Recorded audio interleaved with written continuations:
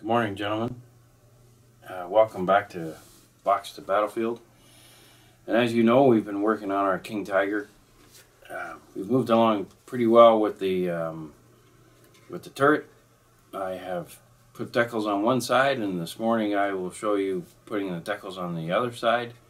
And in between the last video and this morning, all I've done, other than apply the decals, is harmonize the color a little bit. Now, what does that exactly mean? When you put the three colors on, they're very sharp in color against one another. Very, they're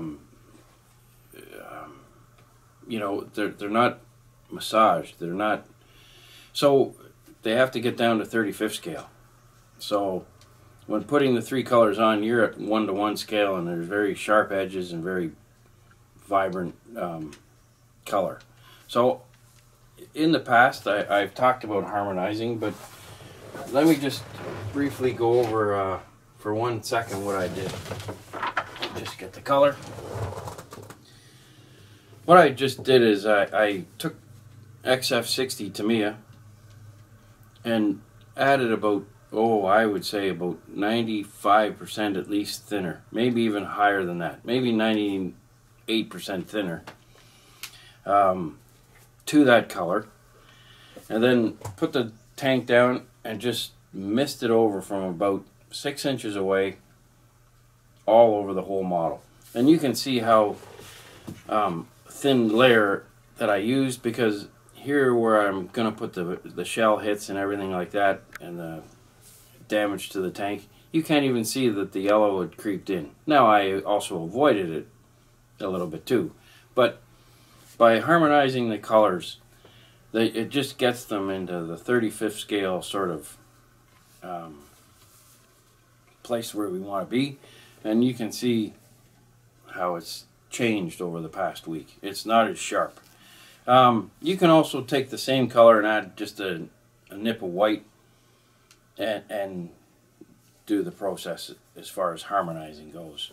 And I think most modelers do that. I think most of you out there do it anyway. I just had to mention it this morning because we've moved on a little bit. I've added decals to one side of it, and this morning I'll add and show how I going to add the decals to the other side. The other thing I'll cover this morning is a little bit of chipping. This is the high mark of the tank, of course. We're probably 10 feet off the ground, so stones and what have you, heavy material, scraping the paint off is not likely, as opposed to, say, the fenders and the wheels and what have you. So I have chipped just a little bit, but I'll go over the chipping on the rear deck of the tank, where the crew is going to drop hammers, and they're going to work on the engine, and you know, they're going to have their tools out. They take them out of the toolbox like we all do at the work shed, and they just spill out, and in our case they're going to spill it on the rear deck of the tank. So those areas are going to be chipped a little more, and I'm going to show how to do that. So like I say, the chipping upstairs here in the top of the turret is caused by explosions nearby that throw brick and throw stones and what have you up on top of the tank. You know, those near miss shots, going under buildings and all that sort of stuff through. Now, the King Tigers aren't into doing that sort of stuff. These are an offensive weapon that doesn't get into that sort of combat like a Brumbar, say. So there's going to be less scratches on way up here on the top of the tank. They're also 50 to 60 tons, so they can't they can't be rumbling through apartment and housing complexes and what have you like that. They're ineffective. They, for one, have a long barrel on them, so to swing it left or right in an emergency case, if they're wrapped around cityscapes and stuff, they're not an effective piece of equipment. So so scratching up on the top of this turret is not like, say, the Brumbar is. So we just have to be wise as to what model we're doing. Let's not put scratches on tanks just because we like the neat effect that scratches give. We have to focus in on the environment in which this tank actually operates, which is out in the fields and, you know, that sort of thing. So don't go crazy with the scratches. This, you know, we've all seen those models that look like they've bumped into a tent caterpillar nesting, and the scratches are everywhere, top and bottom, and all that sort of stuff. That's nonsense. But anyway, let's get back to the deckling, and then we can get on to the rear deck of the tank. We'll give the rear deck of the tank a filter, and then that sort of stuff. So we've got a lot to cover this morning. Dave Forrest will be by as well to have a chat about doing the AMX 13. He's going to cover the tracks and what have you. So we've got a lot to cover. So let's just get at it. I will show you guys how I deckle. Alrighty, fantastic. Okay, so you don't need a lot of things to pull this off. A straight pin certainly is going to help. A ruler to position it on the turret properly. A little pencil to mark, and I use a pencil as opposed to anything else, simply because if it leaves a little mark there, it just looks like a silvering. So now obviously on Zimmerit we're going to try to hide this if I have to accidentally leave a mark there. But one of the things that you have to do if you're building an aircraft and what have you, automobile, and a lot of tanks, say, that don't have Zimmerit on them, is to give your tank either a gloss coat underneath the decal, a semi-gloss coat. That operation is correct. I just don't practice it. I just find that sometimes if you get it all glossy, it's hard to bring it back. So one of the ways that I apply decals, or the only way, is really at most I'm going to use Tamiya number 35, which is X35, and that's a semi-gloss coating, and put that on your turret, and then just take your straight pin and just give your decal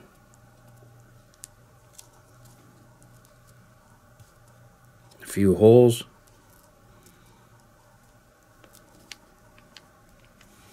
And that's just to cut down on the silvering.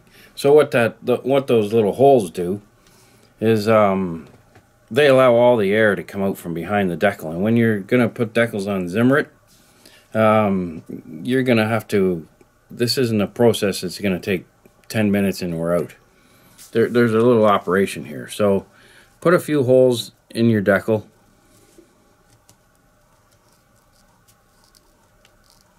And again, these are exit holes for the air to get out from behind, and I'm going to explain what I mean by that as I apply. So one of the common numbers for a German tank is to have a 3-digit number on it, usually beginning with 1, 2, or 3, but obviously photographic references will show that that's only a guideline. They're companies, 1, 2, and 3 company, but obviously we've seen SS markings and Waffen SS tanks that have much larger numbers. So do a little bit of research.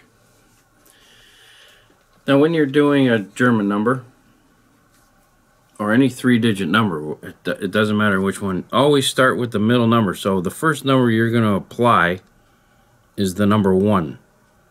If you apply the number 2, you can easily be off center in the end.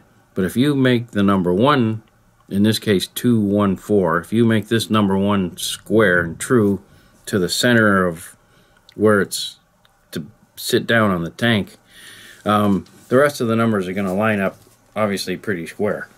So the first number I'll put together is the number 1. And don't forget, I'm dealing with a Zimmerit pattern here that has battle damage on it. So I'm going to have to sort of put this on and then with an X-Acto knife take part of it away, due to the damage. So center it out.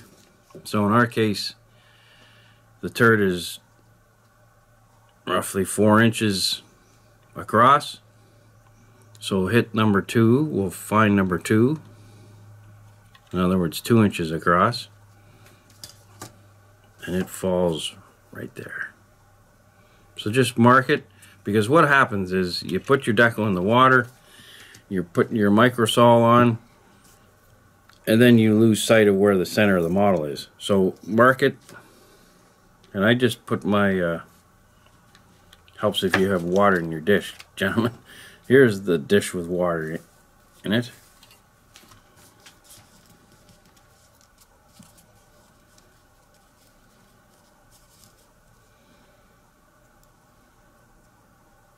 Pair of tweezers, dip it in. Now my water is warm water, a little bit above room temperature.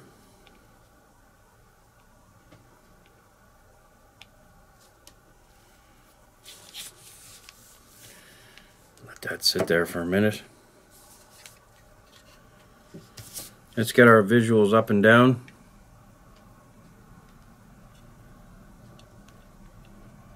Inch and a half. So 3/4. So we're talking right in here somewhere. Pretty close. Just mark it slightly. Double check. Always measure twice, cut once. The famous carpenter rule.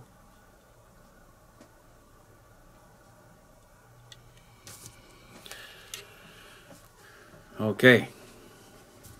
Take a put a little bit of sol on there. Microsol is a product that's been around, I don't know, 30 years, I guess. It's always been reliable for me. Put it inside the Zimmerit. And you want the ones, see, I've already put the one on this side. Try to get the ones to line up opposite each other.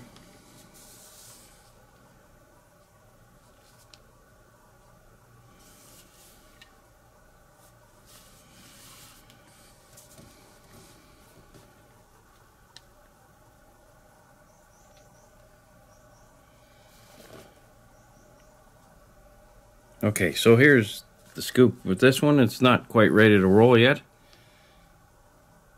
There we go.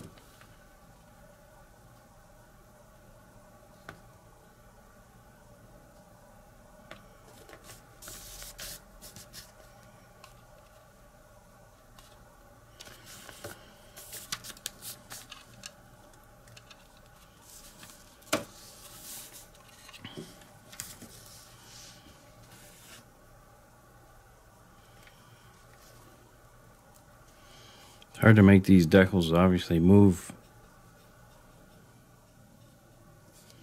There we go. With Zimmerit. But anyway, we'll manage. Just finicky.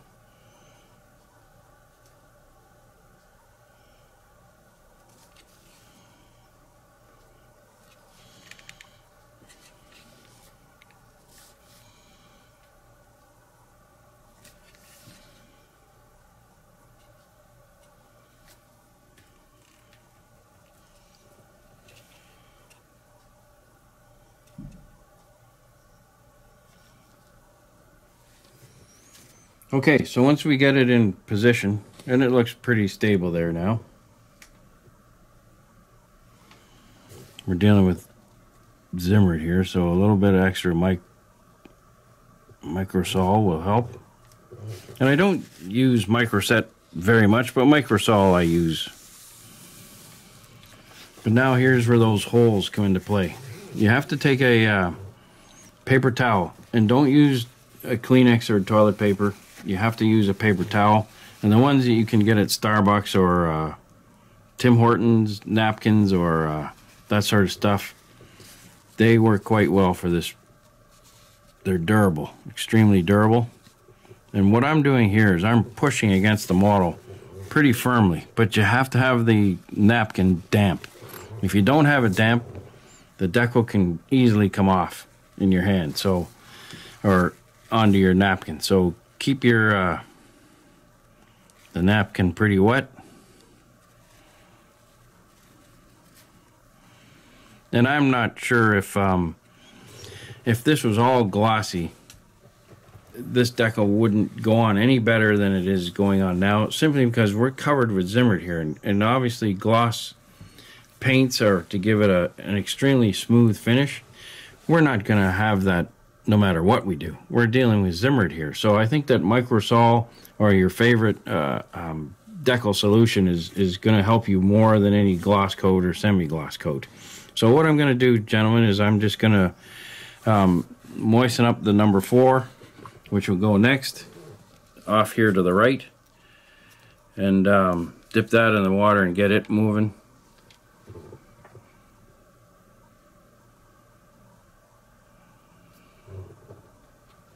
And it helps also, gentlemen, this is a little piece of foam that's been cut out for a model railroading process, but I use it here to support our little tank.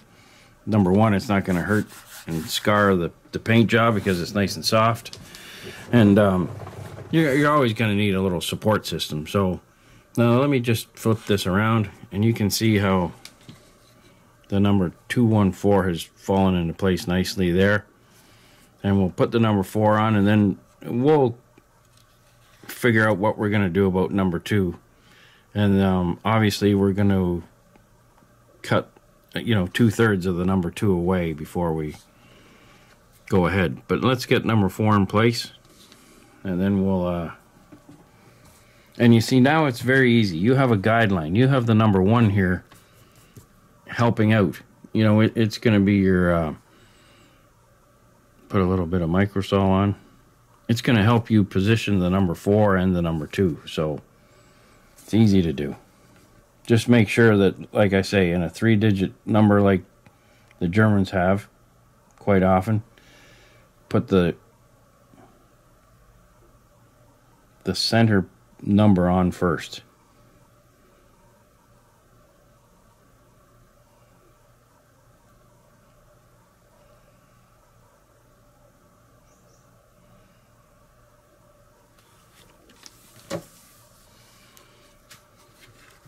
Alright, so as you guys know, quite often these things can be a little cockeyed, so just straighten them out. Like so. And then we take our tissue that's moistened with just water and push it down firmly against the tank, and as you can see, it's a little cockeyed again. The number 4 is not sitting square. It's going to be hard to loosen that up, but let's just try.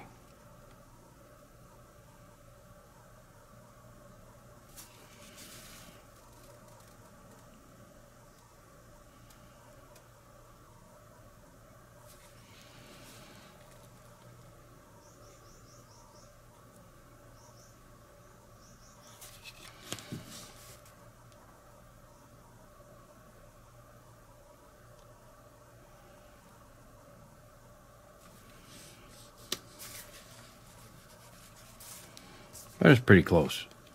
It's off just a hair down here, but if we can get it to move a little bit. Now I'm just putting on water here, letting it flow underneath.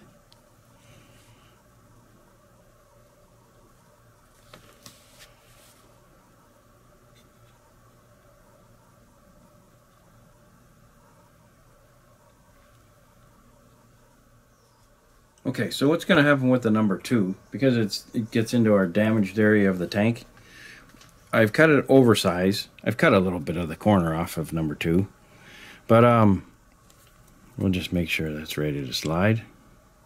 It's not quite ready, but what we'll do is, moving forward on this number, yeah, it's not quite ready yet. A little bit of Microsol on our locale.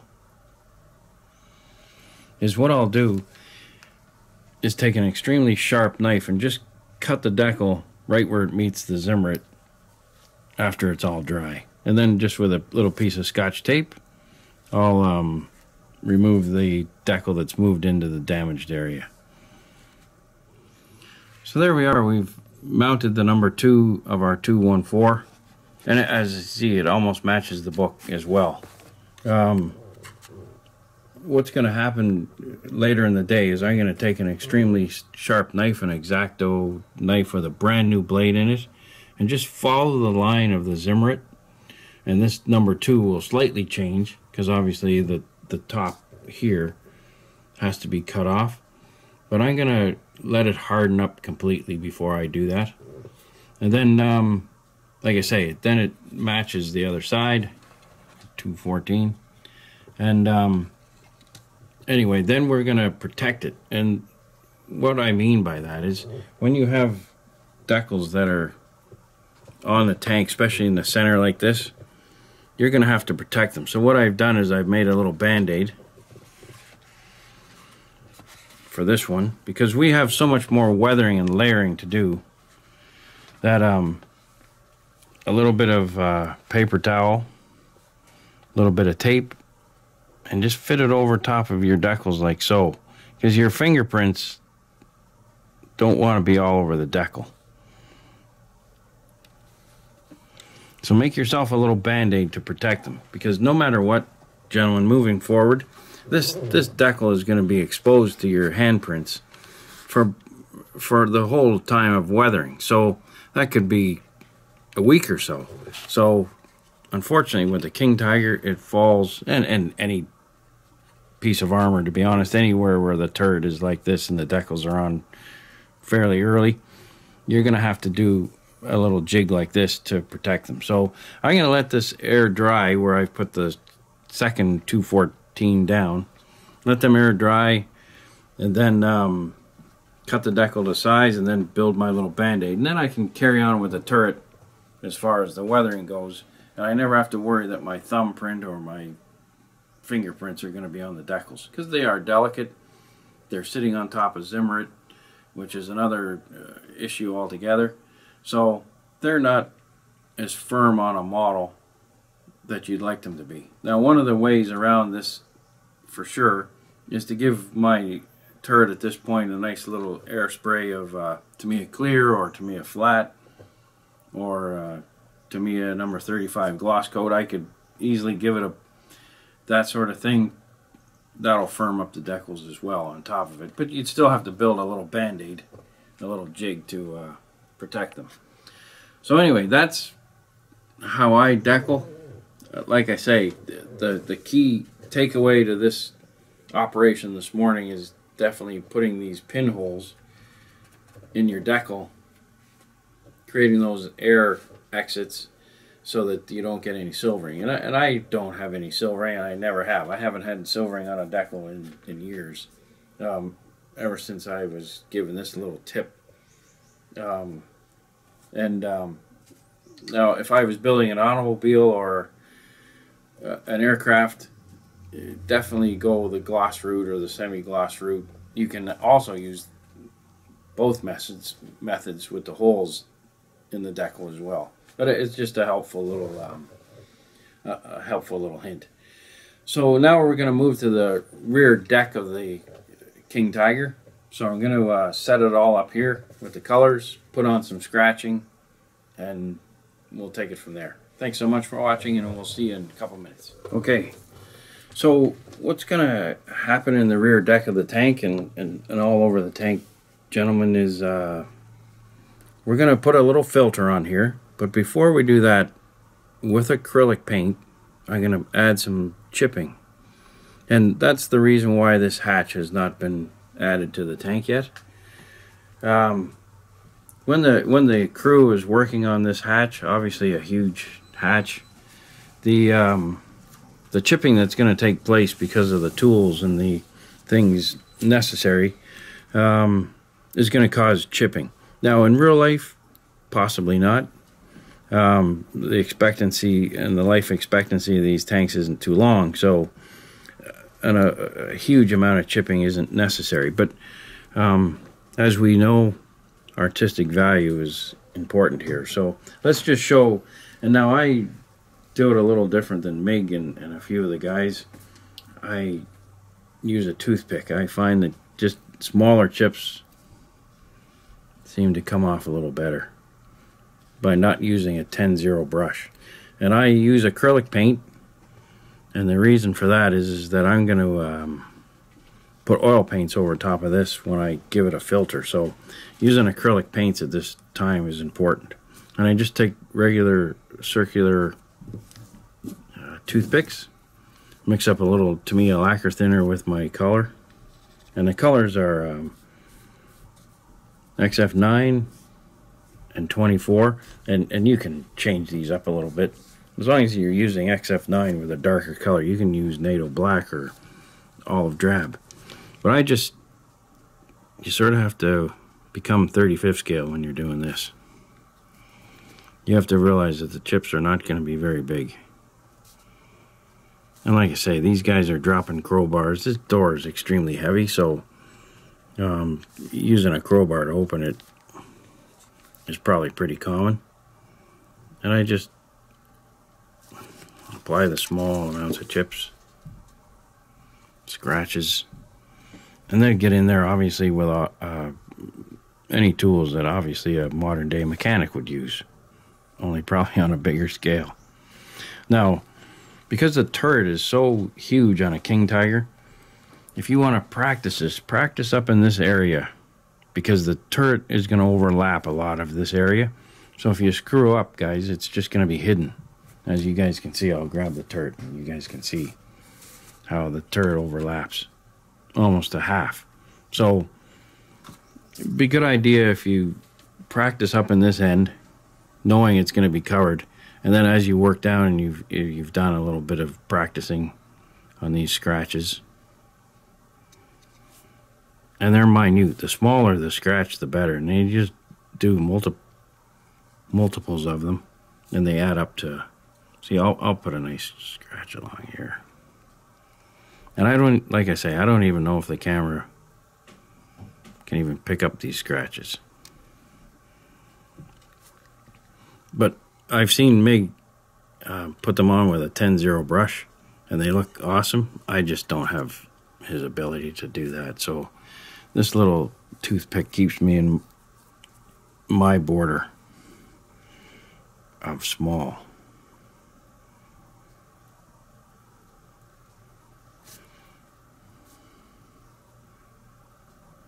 And like I say, guys, the back of this tank is going to have way more than, say, up on the turret. And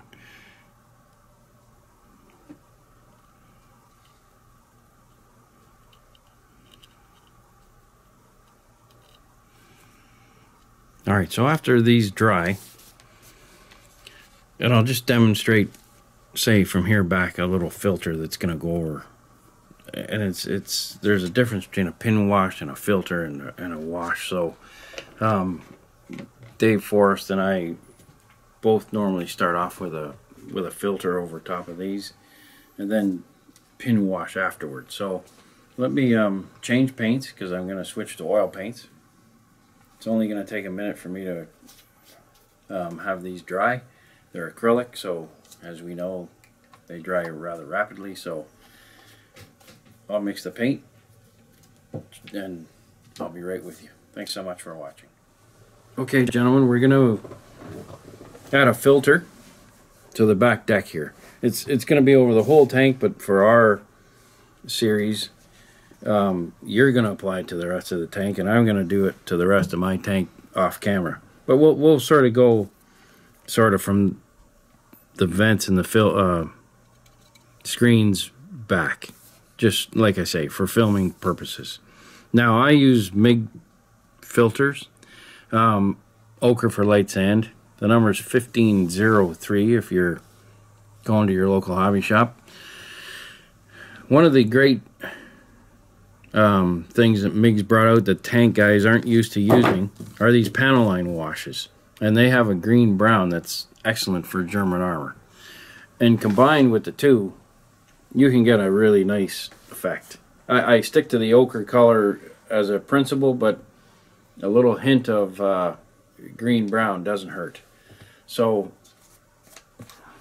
now these are enamel based, and as you know, we've put our scratches on with acrylic, so there's going to be no interference whatsoever.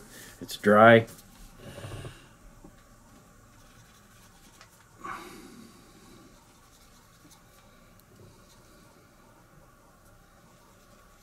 Look at that great color. And like I say, tank guys don't necessarily, and owning a hobby shop, I know this for a fact. Tank guys are flexible with their purchases as far as moving into using model railroad things and everything like that. But as far as using panel line washes, I guess it's because of the name. But anyway, you can make up a nice filter using these two colors, the combination of the both. So I have in this tray a little bit of just Humbrol thinner. You can use Miggs odorless thinner. You can use any hobby thinner that's enamel based. I have good luck with the Humbrol. Alright, so basically, gentlemen, I'm going to go over all three colors with the same wash that I've produced here.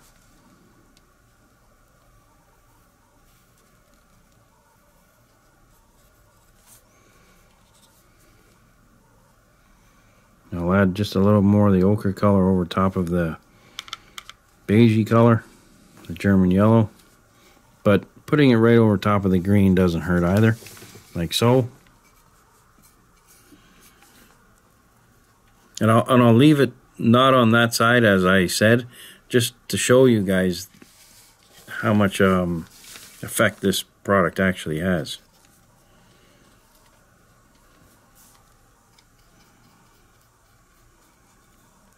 And you're going to hit the recesses, and you're going to hit over top of the green, German green color. And don't worry about it. You're supposed to do that. And as you can see, it's going into all the recessed lines. Doesn't affect the red whatsoever. This yellowy ochre color going on top of this red color doesn't alter it. It's still a reddish color.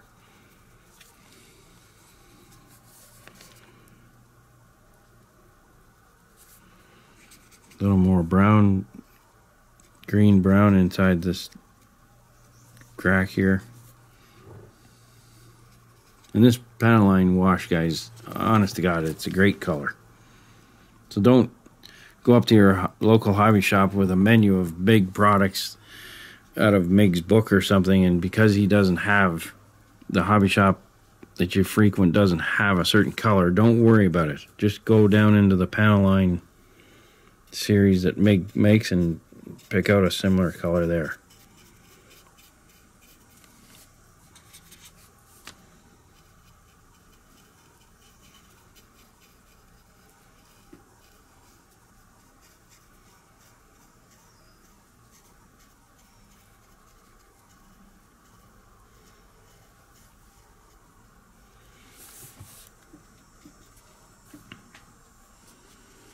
Now, as you guys know, Dave and I take a long time to paint our tanks.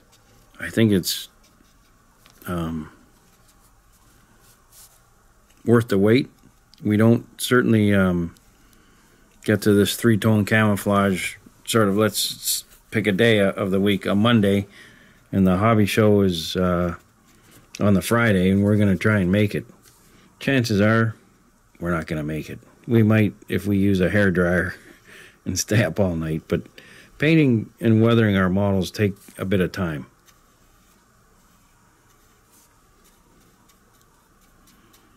And the reality is it could take me 3 weeks to paint the King Tiger, so to weather the King Tiger. Now, obviously on filming time, we're not going to do that. We're going to do a lot of this off screen, and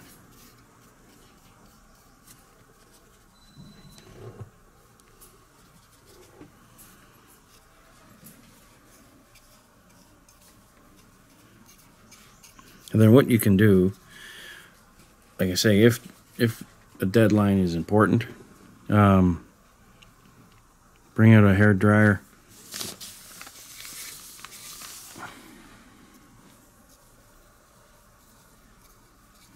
And turn it on low heat. Don't turn it on high heat. Turn it on low heat and speed up the process for drying.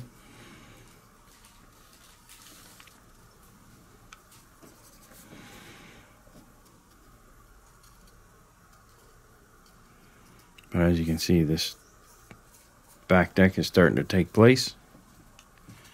This little filter is just the first layer of...